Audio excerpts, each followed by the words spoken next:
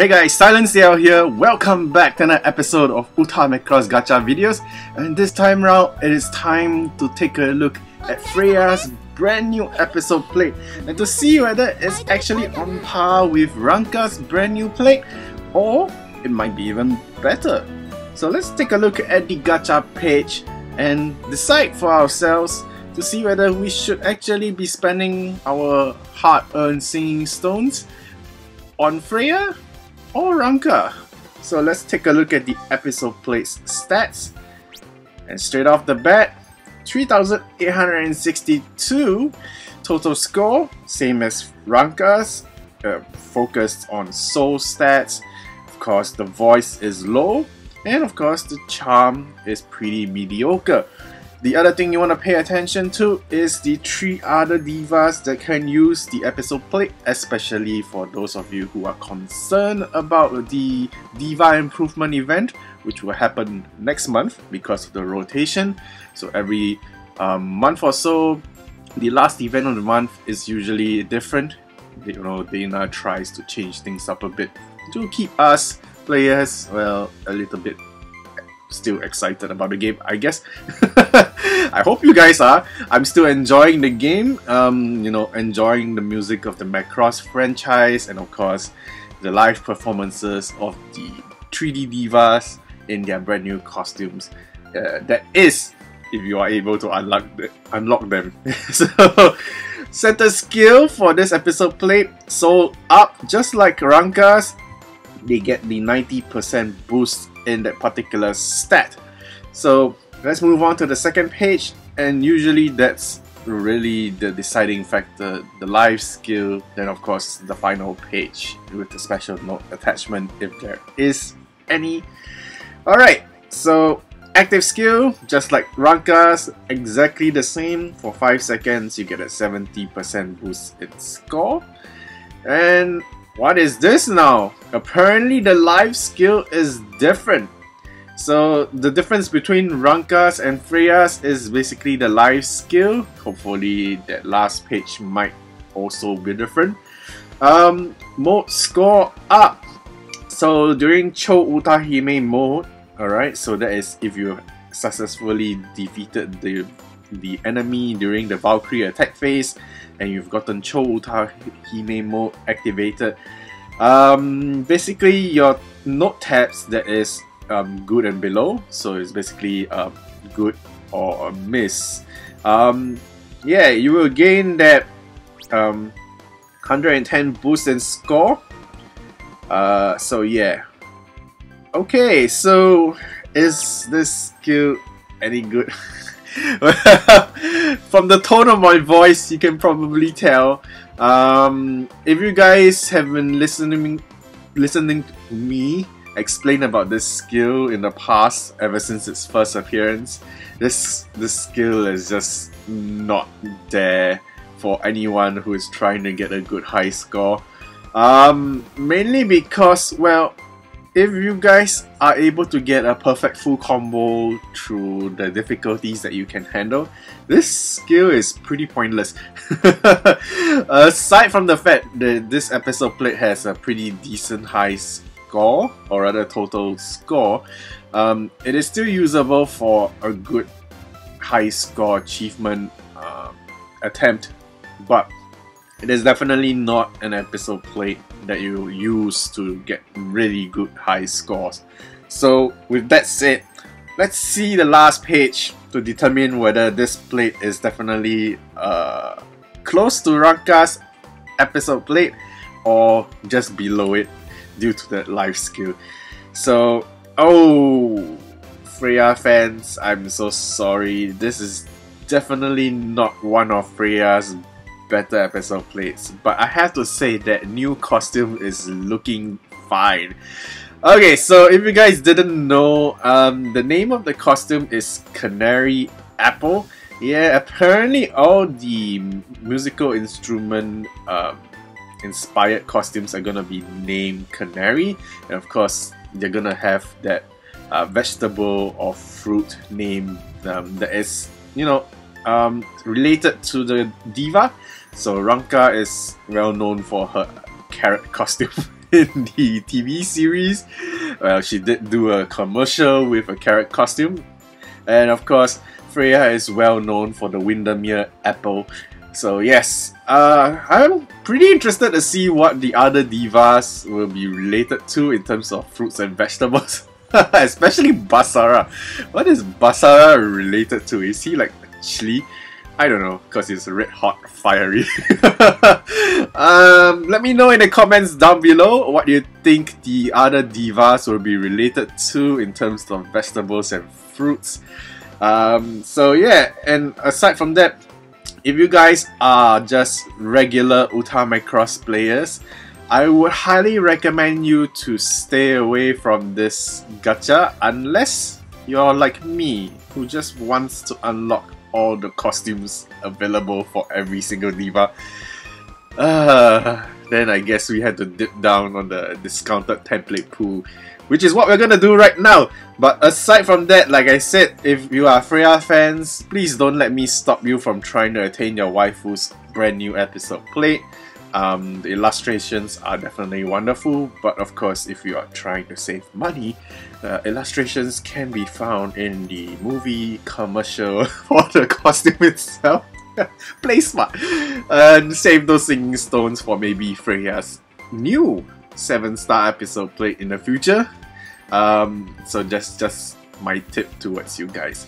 So let's do the usual thing. Let's dive into the free single pool first to see how the luck rate is. Okay, no loading at all. That's not a good sign, but you know, the month of April has just been horrible for me. We do get a single Valkyrie animation, but you know, that doesn't usually mean anything. Yeah. Okay, let's see if this is a rarer common plate. Apparently it is! So I guess that single Valkyrie animation is still some sort of a hint. But still, I wouldn't put my luck on all this. So okay. As usual, we're gonna just make use of all the free gacha pulls to try and pull out that good luck. I know we still have to speculate on how long the dry spell will be. 3 Valkyries on a free daily pool. That's a bit unusual. And it didn't change to a red box. Is this a sign? Okay, what's with that buggy image load? Usually it just loads a single image. That's strange. That's never happened before. Okay, now I'm a bit worried that with all this interesting luck we are getting from the single pools, should I avoid pulling the template from the Super Dimension Gacha? Okay. Huh. I'm gonna go with it. I'm just gonna go with it because, well, it's better to pull a 6-star episode plate out from the Super Dimension Gacha rather than, you know, something wonderful from Frejya's brand new featured gacha, because it doesn't have any featured 6-star or 7-star episode plates. So we're gonna go with this. If the luck goes to this pool, it's still better than pulling out from the brand new featured gacha. There we go. We get some decent load speeds.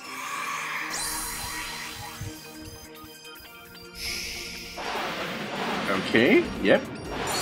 There we go. So I was right to speculate on the weird luck appearances on the Valkyrie animations. Okay, so here's the first red box. We do have that rainbow box guaranteed for us, but we don't know if it will evolve. Okay, so apparently that common box evolved to a red one, and the rainbow box gives us a 5-star episode plate for Mikumo's key art 2 for my crossover live costume.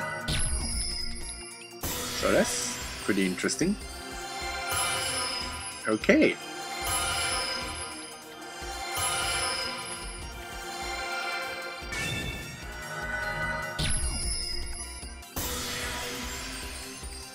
Okay, so a pretty decent pull. We do get an evolution on a 4-star episode plate. Oh, another one. Wow. And apparently that Mikumo episode plate is new for me. Interesting. So a pretty decent pull out from the free Super Dimension Gacha. Well, it's not exactly free. The tickets kind of is paid by the monthly subscription, and if not, gain from events. So it takes effort and money. Okay, score and damage on the life skill, no special notes attached to it. I think it's pretty okay. It's a decent episode plate, not the best from Kumo. So alright, so let's dive into the actual thing right now, and hopefully the luck retains and give us our first featured episode plate for the month. I mean, the luck for April is just horrendous. Maybe it takes maybe a 1 month break before the good luck comes in again, with all the good 6-star, 7-star episode plates. I don't know how long the dry spell will be, but we can just speculate. So we do get 3 Valkyrie animations. It's pretty mediocre. Ooh. Okay, 2 red boxes. I don't know. It seems like it'll end up dry. But we do get an episode plate with the featured costume points. I think that's all I'm asking for during this dry spell. Being able to unlock costumes, well, the hard way is still a plus in my books. Considering that it's a gacha game. And we are pretty lucky that Dana is kind to us, Macross fans. The rates are definitely higher than any other gacha games out there. So, okay, there it is, the notification that we can unlock Frejya's costume with episode orbs. If we want to go down that route, which is likely in my case, thanks to that new episode plate with costume points for it. So it's not too bad. I think this episode has gone through a pretty decent luck roll with Mikumo's brand new, well, it's not exactly new, but it's new for my collection. So getting any new 5-star episode plates and evolving some older episode plates, it's all good in my books. So I won't go further than this. Definitely I'm pretty satisfied with what I've got with the bare minimum. I'm sorry guys, I just woke up. Literally, I just woke up and I had to do this video. It's been a hard days of work last night and I'm still very tired. And yes, I'm still recovering from the fever and flu, so yeah, pardon me on all the stuttering and unable to pronounce certain words. It's just how I am. I'm like forever in this exhausted state. So do me a favor guys, leave a like on this video, do all the commenting, your thoughts and all this, converse with me, talk with me, and what do you guys think of the game, the episode play, the costume design, the naming of the costumes, and all the good stuff. And yes, hit that subscribe I can't even pronounce subscribe button. Hit that subscribe button. Oh god, I'm just gonna end it here. Bye.